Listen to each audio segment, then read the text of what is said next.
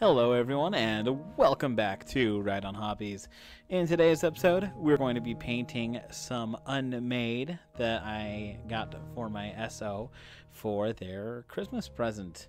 Now they are a special band of Unmade in that they are based on Silent Hill. You can see here some converted pyramid heads that I made from Dark Eldar racks facing down James Sunderland for a little diorama thing that attaches to a music box. That's an iconic moment from Silent Hill 2. And here we have the rest of the Warband as they are currently. Like I said, I'm still kind of working on them, and we are going to finish the last 3 units now. So without much further ado, let's go ahead and get started painting the first one. I'm starting with a red base coat because I want the entire thing to look fleshy and gross. So I'm kind of painting the garb in kind of a flayed skin style. So the red base coat will hopefully see through and it'll look still a little bit bloody, a little bit fresh off the victim. And then I'm going to paint the skin purple so that it looks diseased, grotesque, and gangrenous. So like I said, they're kind of Silent Hill inspired. I don't quite have the kind of rusty brown and gross aesthetic done, but they are I kind of did what I could with what I had, and I think they turned out relatively well, not the most Silent Hill-y.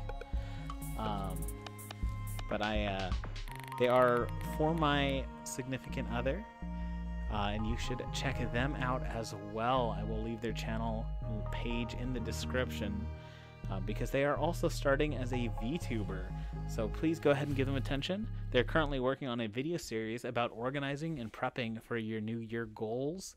Plus, they're doing a playthrough of My Time at Portia and speed paints and speed sculpts of other VTube characters.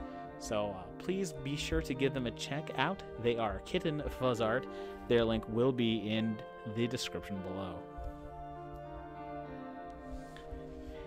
In addition, this is my first speed paint since my amateur paint series, and it's the first paint in my new recording setup. I still have a little bit of a jerry-rigged background there. It's more or less just a sheet propped up, but I do have some better lighting and higher quality look, so hopefully that will turn out well. I am painting this still using some poster putty mounted on a canned primer, but I think that should be pretty good. I recently ordered a 3D resin printer, so I'm gonna try to print a new paint hand. I also have some terrain from a friend who has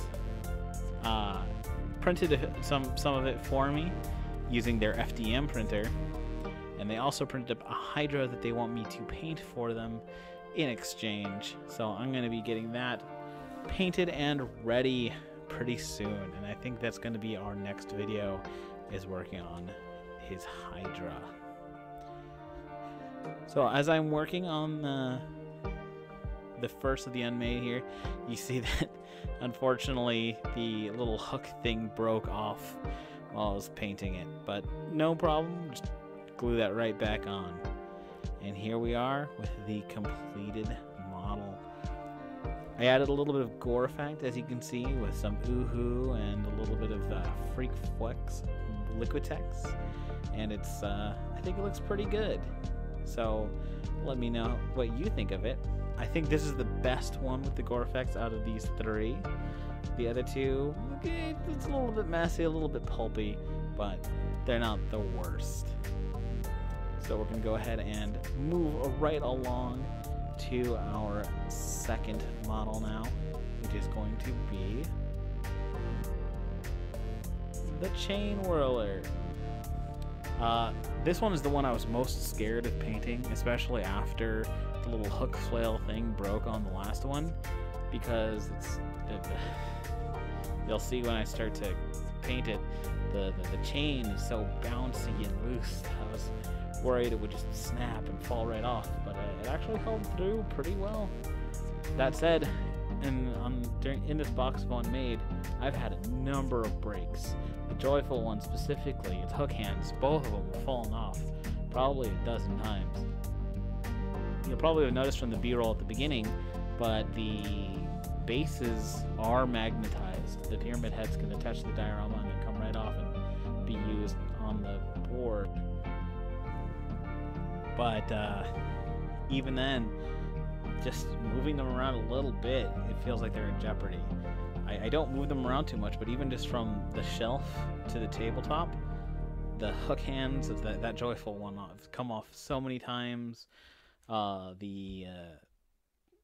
forget its name, but the one that's jumping off of the tombstone, one of its hands have broken off a number of times.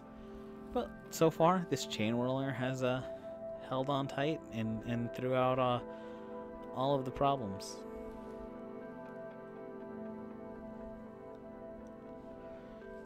So I am planning on working on more different kinds of content. I want to talk about more during these speed paints than just what I'm doing. So I'm interested in hearing what people would like to see and hear from me. I'm thinking about doing some gameplay as well, not just of playing Warhammer. I'm a big competitive Pokemon video gamer, and even though I love tabletop games and card games, I actually don't like the Pokemon card games. The one card game I don't play. I even play Vanguard. So I'm thinking about doing some Showdown, seeing what you guys think of that. I also want to do some battle reports. I actually played my first game of Kill Team, even though I've got a ton of Kill Teams already built. Just the other night with my brother, who used my Tyranids, and I was playing my Grey Knights. I did not paint either of those on the channel, but you can see the paint process for those on my Instagram, which is also linked down in the description. So here's the completed chain whirler. I kind of don't like how pulpy the gore effect looks at the end of its chain, but it's not too bad otherwise. It's also kind of on this one and on the upcoming one, which we're about to start now, the pikeman. I didn't like the way the base coat looked, but I think the effect still comes out pretty well.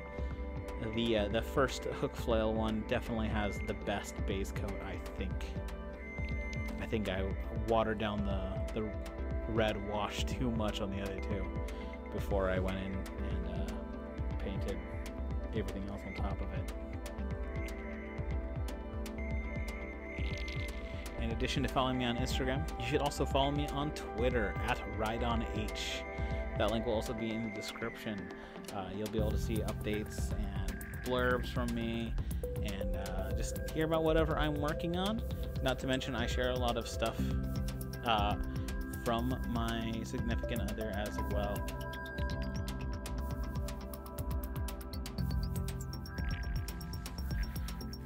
As I'm working on the pikeman, the spear thing was actually kind of not finicky. It's not like the thin spindly bits on some of the other ones where I felt like it would break, but it was kind of difficult to paint just because it's long and kind of oddly shaped.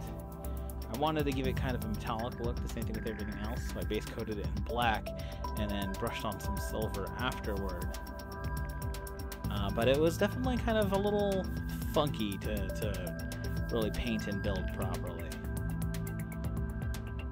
Much to my surprise, I was kind of expecting it to be the easiest thing to paint, since it felt kind of solid in the hands. You'll see at the end here too, the gore effect is my favorite. The best gore effect is definitely on the joyful one.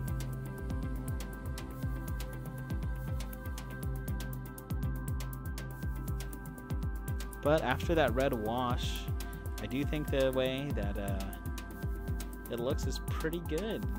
The metallics definitely stick out, and I like the way that the staples and the kind of apron thing really make it pop and feel more grisly. So, proud of myself. Even though it's not the best thing I've ever painted, it's definitely at least also not the worst. So as we cut in here, and we're going to go ahead and take a look at the final result here. And what do you think? Do they look Silent Hill-y to you? Is there anything you think I could have used? Please let me know in the comments below. I am excited to hear all new things on that. We're going to go ahead and also have one last look at the full Warband all together. So here they are in their glory. I think they're pretty good. I don't think they're the most Silent Hill-y thing in the world personally, but I think they turned out well enough. I think the two different styles of Pyramid Head look really good with them, and I think that they make for a pretty cool warband, and at least they're pretty happy with them. So until later, I'd like to bid you to live strong and ride on, and I will see you in the next video. Bye-bye!